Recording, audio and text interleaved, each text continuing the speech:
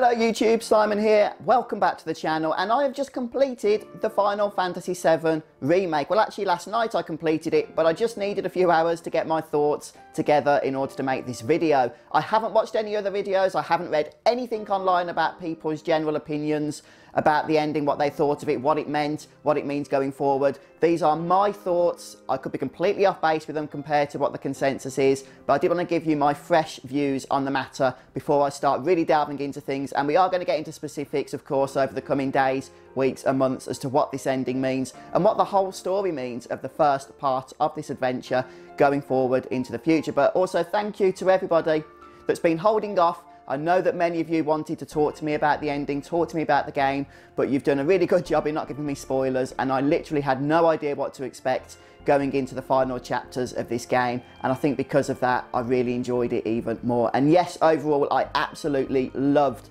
this game. I really enjoyed it. Now there are a few issues, and I will be talking about some of that in this video, but this isn't a review video.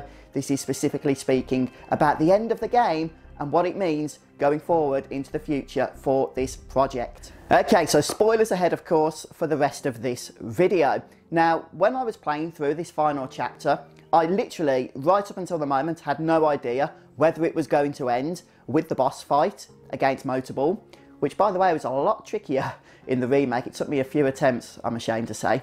But obviously that isn't the case, and after that we do end up going into this alternative version of Midgard, or perhaps a vision of a future version where it's been destroyed and we face off against the Whispers of Fate.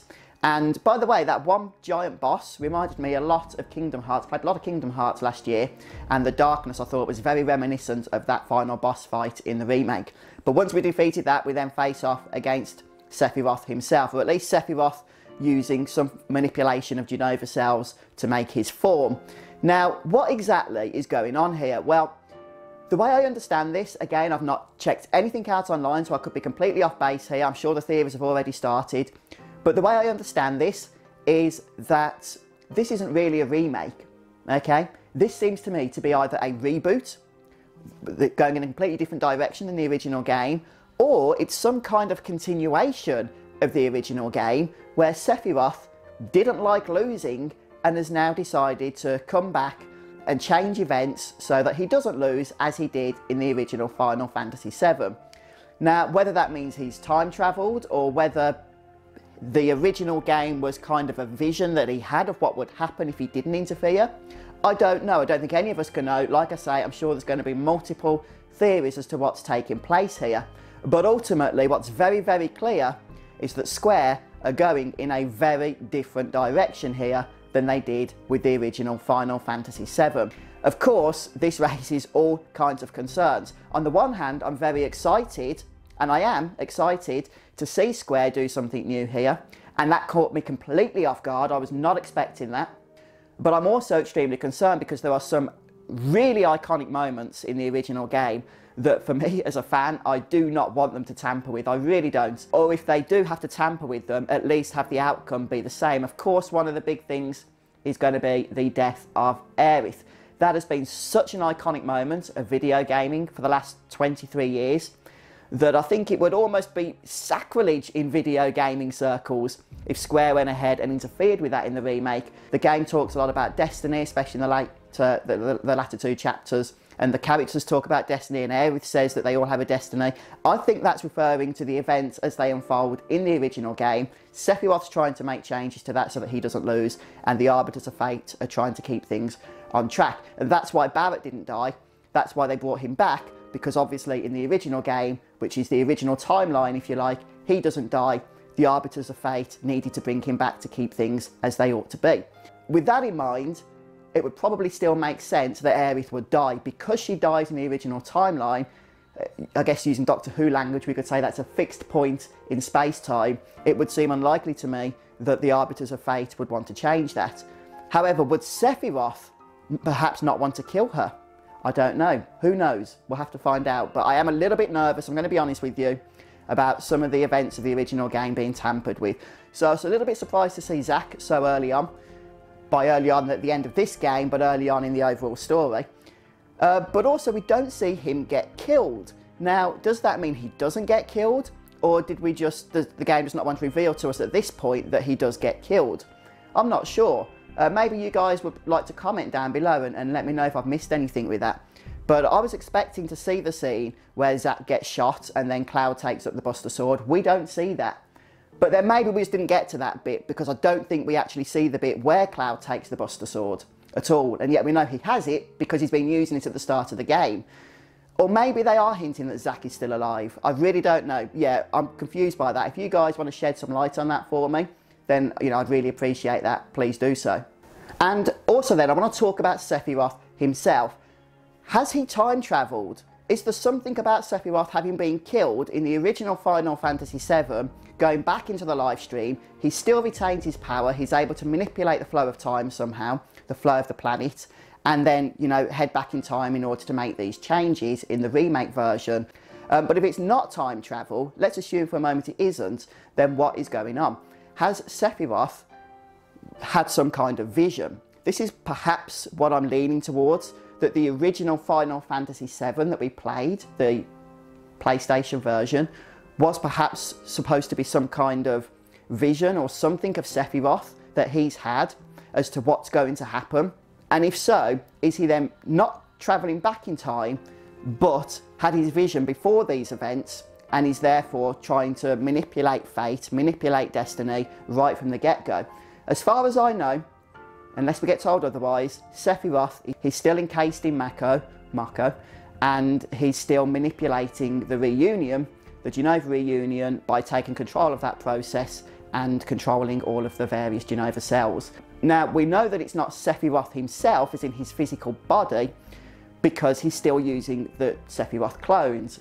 Clone is a bad translation, but it's what I'm used to, so it's the phrase I'm going to be using.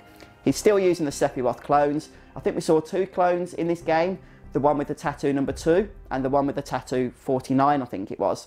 And then he's using them to accomplish his purposes. So when we defeat Sephiroth at the end of this game, it's not Sephiroth's actual body, of course, it's one of the clones. At least this is what I'm assuming, it's one of the clones that he's used to take on his form by manipulating those Genova cells.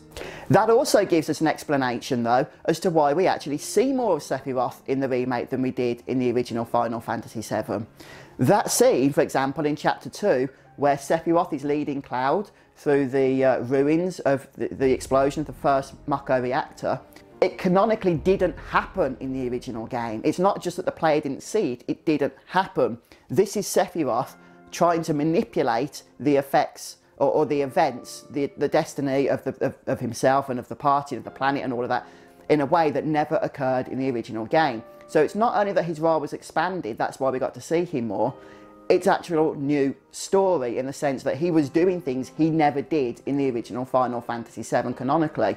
But there's just so much I want to talk about. One of the party members had a vision of Red 13 running with his children, his offspring, which we know is taken from the epilogue of the original Final Fantasy VII once Midgar has been destroyed. But Red 13 refers to that as what will happen if they fail. That was a really interesting line of dialogue. It's almost as if the ending of the original Final Fantasy VII is a failure of the party. So is that seen as the bad ending?